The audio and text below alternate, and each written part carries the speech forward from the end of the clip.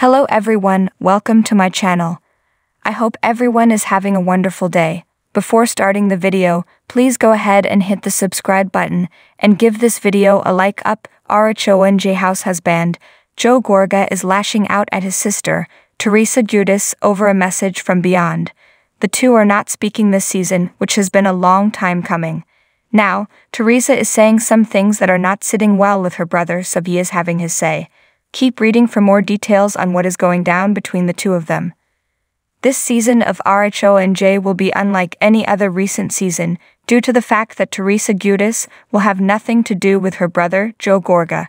She also won't interact with his wife, Melissa Gorga, with whom she has long feuded. The couple joined the series in season 3 and have had their ups and downs. When Teresa was in jail, the Gorgas appeared to be there for her 4 daughters. They also were by her side when her now ex-husband, Joe Giudice, went to jail. The tune changed and Teresa is alleging the couple was never there when she needed them. She has thrown jabs at them, but they have fought back.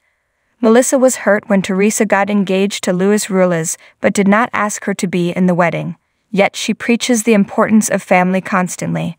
Now, Teresa has done something and Joe is reeling. According to Reality T, Teresa was doing press for season 14 of the show. While doing so, she claimed that her late parents come and tell her she is on the right track without Joe. Joe Gorga heard this and took to Instagram. There he wrote this. The two often argued over their parents. Their father lived with Teresa, but she felt Melissa kept Joe away from him. The biggest problem for season 14 of RHONJ is how divided the cast was.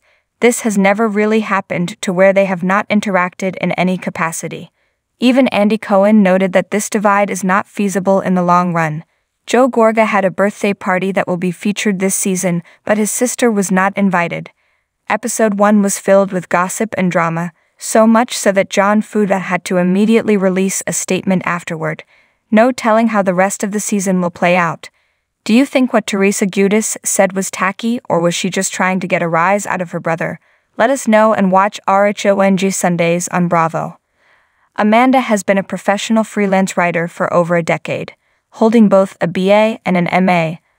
Her passions include animals, iced coffee, gnomes, summer, music, and Vanderpump Rules.